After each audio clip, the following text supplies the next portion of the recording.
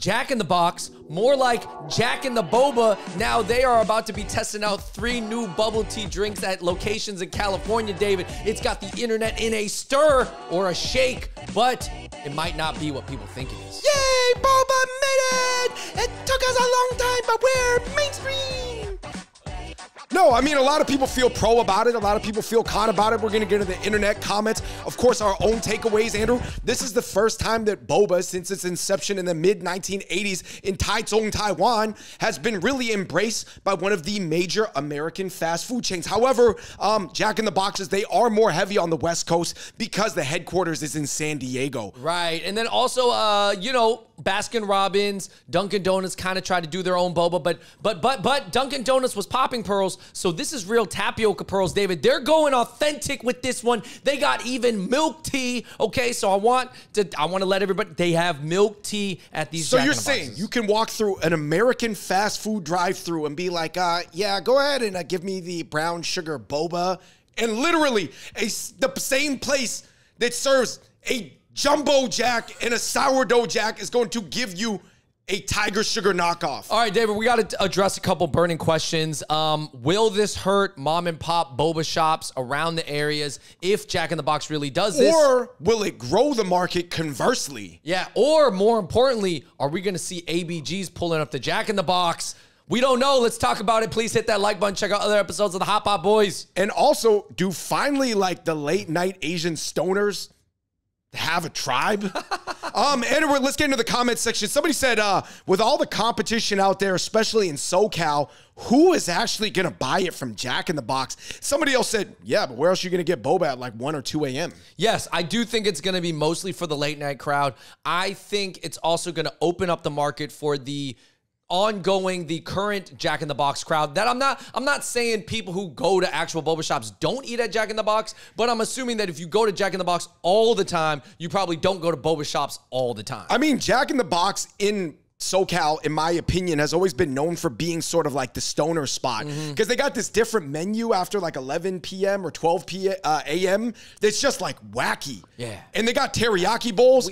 Wacky. You know what I mean? It's just a lot of stuff that, for example, McDonald's, which is headquartered in Illinois, is not going to do. Yeah. We've definitely had some late nights at Jack in the Box in California. Yes, I remember those. Somebody said that Jack in the Box probably noticed that no new boba shops ever closed down. Is this true, or is this confirmation bias? I think that's confirmation bias, but it is known that boba shops generally are pretty good business ideas. They're pretty good investments. You have a high likeliness of sticking around, but I don't know that that means they don't close down. But I do think it's less overhead than obviously starting like a hot food restaurant where you're frying and cooking stuff. It sure seems like it's a better business model probability-wise. Moving on, somebody said cultural appropriation and Asian erasure. David, I don't know if this was sarcastic, but this is kind of a funny comment. Do you think it's appropriation at all? You would have to say to some extent, yes, but is it in a problematic zone? No. Well, here's my thing. I don't think I can give it the cultural appropriation stamp because they are calling it bubble tea. Like if Jack in the Box calls it bubble tea, right? You don't have to call it boba. Boba is like essentially the Chinese word. Right. Instead of calling it like Jack bubble milkshakes or trying to jack the name, right? Right. They call it bubble tea. There is tea in one of the drinks, okay? Because they have a regular milk tea with boba. They have a vanilla shake with boba. And then they also have a brown sugar milk drink, okay? So they are offering the Danzu Naita, you know, the milk tea. Right. Do they need to say that it's from Taiwan, or you just don't need to say it? Like, is it sort of like, you know how they do the tacos there with the weird meat paste, but it's like they're low-key kind of good? Yeah, guys, I mean, this is the same spot where you can get a teriyaki bowl. You can get the 2 tacos for $1 that are like arguably, if it's even beef. And then you also have like egg rolls. You have jalapeno poppers, I think. You have things like the sourdough jack. You got like chicken tenders and chicken sandwiches. We're thinking of some funky stuff in San Diego. Yeah, I don't know what else do they have now. I haven't been to a Jack in the Box in like a year. So. Somebody said, what? They're coming to take out all the Asian small businesses, man. These culture vultures. F you. All right. So, David, do you think it affects the small mom and pop boba shops around the Jack in the Box that's serving it? I doubt it, honestly, but I can't say that the answer is no. I think they're pricing the bobas at $4.74. If you have a boba shop that is serving that same tier of like lowish, mid low-end boba nearby? It could, but it's unlikely. Like you said, it's probably more designed to be like an add-on upgrade item to the pre-existing customer base that might be ordering just like Oreo milkshakes. And the Oreo shakes at Jack in the Box, by the way, they are pretty good. Wait, David, so does that mean people in the back of Jack in the Box, they're going to be flipping the patties for the sourdough Jack, and then they're going to turn around and shake the milk tea just... We got a boba milk tea coming up. And then you're saying over to the side, they've got like a bunch of tapioca pearls like cooking in brown sugar. Yeah, how are they going to keep the tapioca pearls? I don't know. Oh, that's what someone says. Someone says they can't even make my burgers right. How are they going to keep the tapiocas chewy? I think ultimately they'll taste a little bit more like milkshakes. That's my general idea. It'll probably taste like in between a milkshake and a boba, like some sort of middle point that we haven't seen before. I think it's really going to more so open the market for boba, but obviously they're just testing it and they're going to see how it goes. Obviously, like the person said before, stiff competition in SoCal, so I don't know. Somebody said, I'm so sick of fast food places, whether that's Pete's Coffee, Starbucks tried to do it for a little bit, Dunkin' Donuts, etc., Sonic. I'm so sick of them trying to do boba. They never do it right, and they put a bad name on boba. David, is boba becoming one of those things? It's like the token Asian thing that everybody's got to have and try once. It's almost like putting like that Asian woman in a movie and being like, yo, we just need to put like an Asian person in this role somehow. So like we got to all give it a shot, even if it doesn't work out. You know what I mean? Yeah, I don't know, man. It's really interesting to think. I think there's so many like possible outcomes, and I'm not sure which one's going to happen.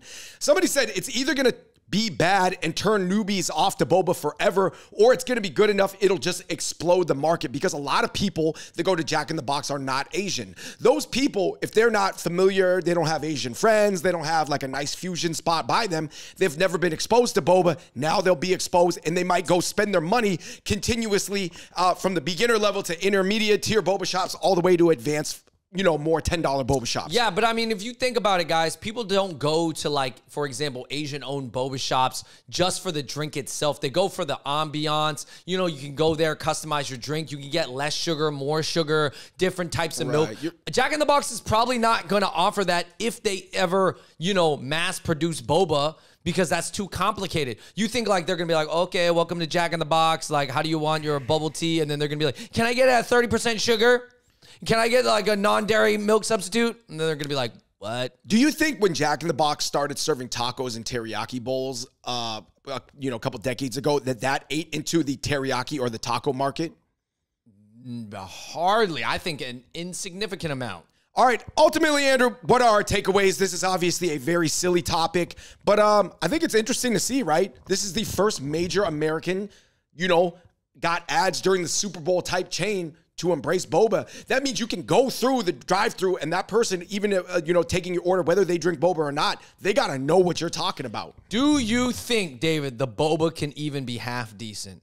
Literally, do you think the milk tea with boba pearls can be half decent? I think it won't taste like boba, but it'll probably be pretty good because their milkshakes are good. Well, if they have all the same ingredients, milk tea, milk, sugar, sweetener, boba, and they have the boba syrup. I mean, I'm assuming it could taste similar to some like kind of cheaper boba. I personally do not think it's going to work out. Yeah. So they're testing this only at like 3 locations in SoCal. I don't think it's going to get mass produced. I don't think it's going to go nationwide. I really don't. Yeah, I do think it's primarily, in my opinion, probably for I'm guessing the Latino market in SoCal. If you made me say who it's designed for. Yeah. I think ultimately, Asians got to realize that the boba game is just changing all the time. And I think your best bet right now is to open up almost like a kind of a friendly mainstream franchise that's cheaper in a non-Asian area.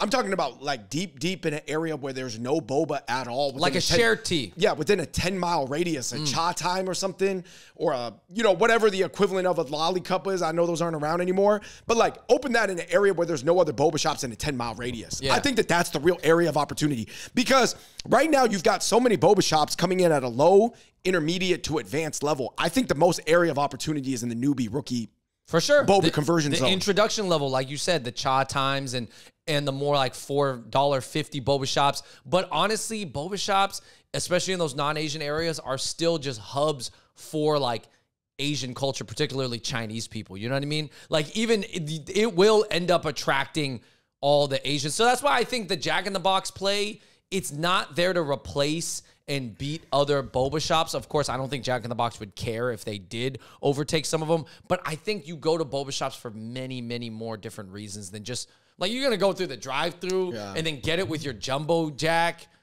It's like going to be weird. I actually view boba shops in non-Asian regions almost as a replacement of the ice cream milkshake parlors from the 1960s and 70s. Exactly. Like, because those aren't around anymore, right? Like the soda parlors. Oh, who's that girl that works at the Cha Time? Did you see? She's pretty cute.